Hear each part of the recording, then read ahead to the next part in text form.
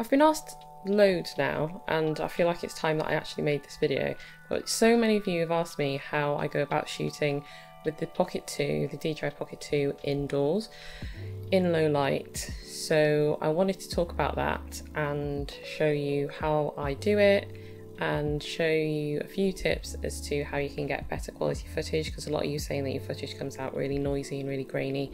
So I'm just going to go through what I do and how I set the camera up and what lighting I use and how you can make your footage look better.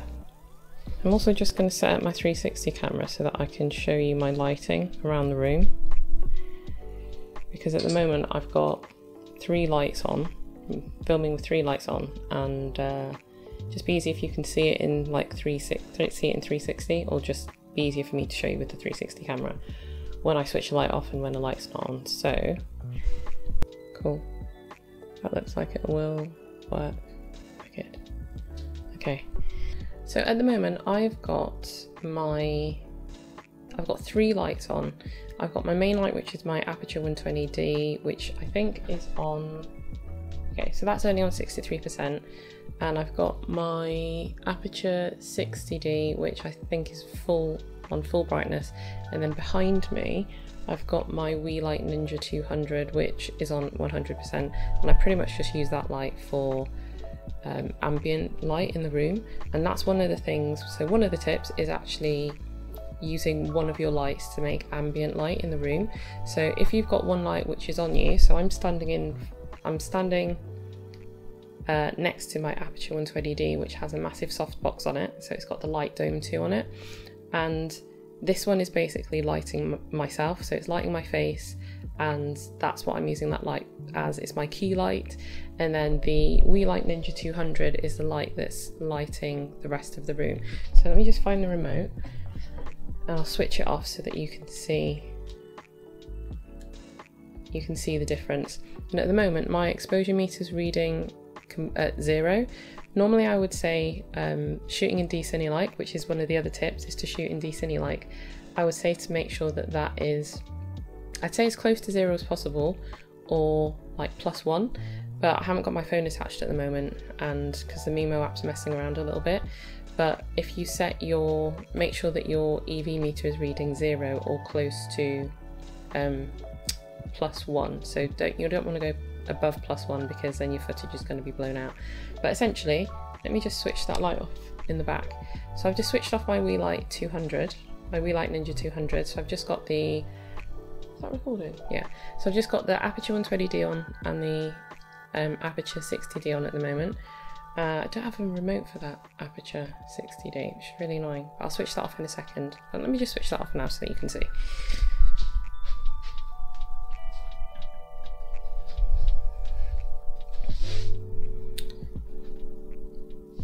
Okay, so that is now the Aperture 120D light off as well, and I've just got so that's the Aperture 60D, which is off now, and I've just got the Aperture 120D on, and my meter is still showing at 0, just 0. So if I switch, let me just get the other remote for this. Where's the remote? So I'm going to turn this down. So that light is on at 63% at the moment. So I'm going to turn it down, and my EV meter is reading at -1. So this is what the footage looks like. So if I now went into I don't know if I can do this whilst I'm recording. No, I can't.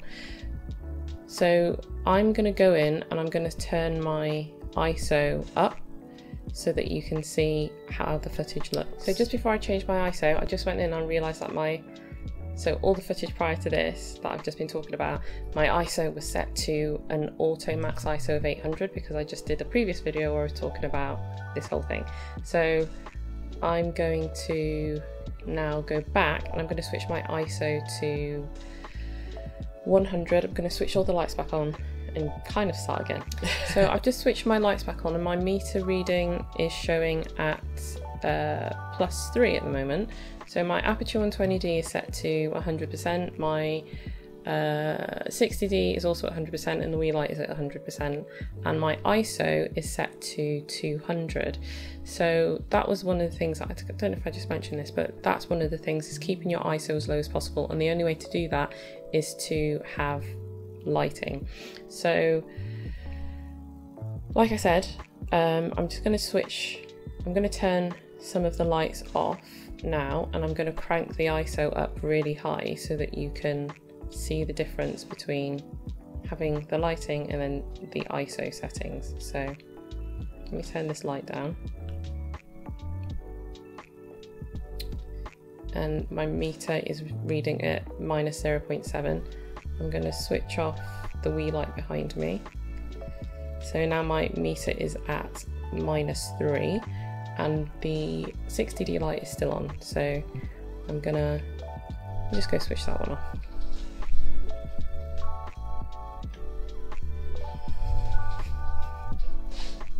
So now I've just got my aperture 120D on, and I'm going to crank up my ISO to compensate for the loss of light.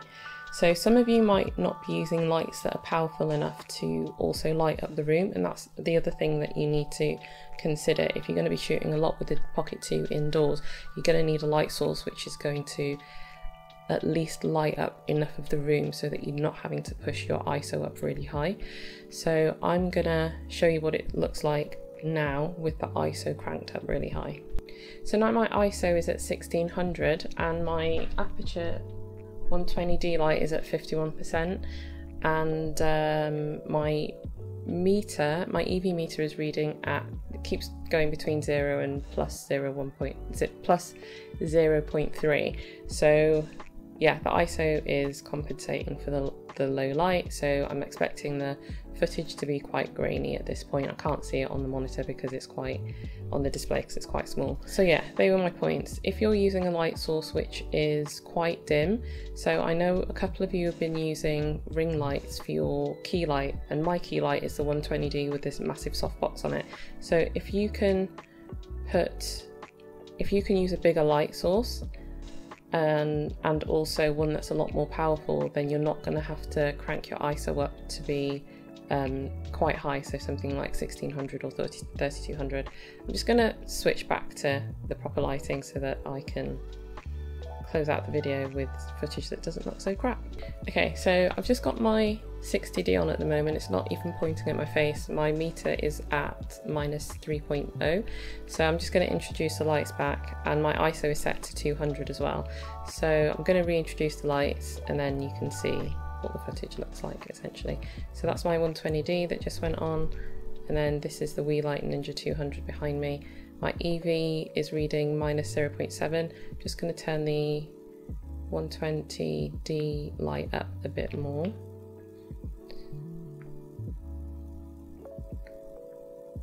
And let's just do it at 100%. So 100%, I feel like if I could see this on my phone, I feel like this part of my face would potentially be clipping because it'd be quite bright, but we'll see. So my 120D is now at 100%, and the meter, the EV meter is reading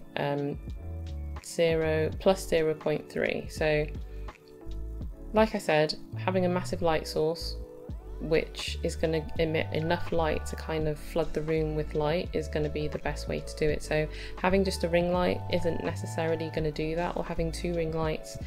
The other thing is my Wii light is pointed towards the ceiling, so if you can bounce light off the ceiling to kind of flood more light into the room, that is also going to help.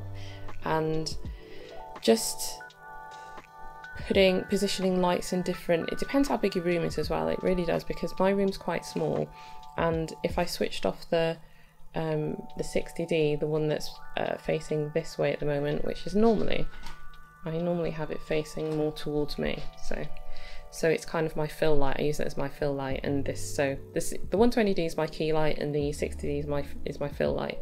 So if you guys have like two ring lights, if you had one of them as your key light and the other one as your fill light, you could get another light to go in the background like the Wii Light Ninja 200, or the Godox SL60 or something like that with a softbox, point it up to the ceiling and have it at 100% brightness, and that's going to give your room even more brightness. So yeah, that is the best way that you can do it when you're filming yourself, you're filming your talking heads and you want footage to look decent. So I feel like this was a really long video, but hopefully it's helped. And if you have any questions, just drop them in the comments below. Check out some more of the Pocket 2 videos, and yeah, see you on the next one.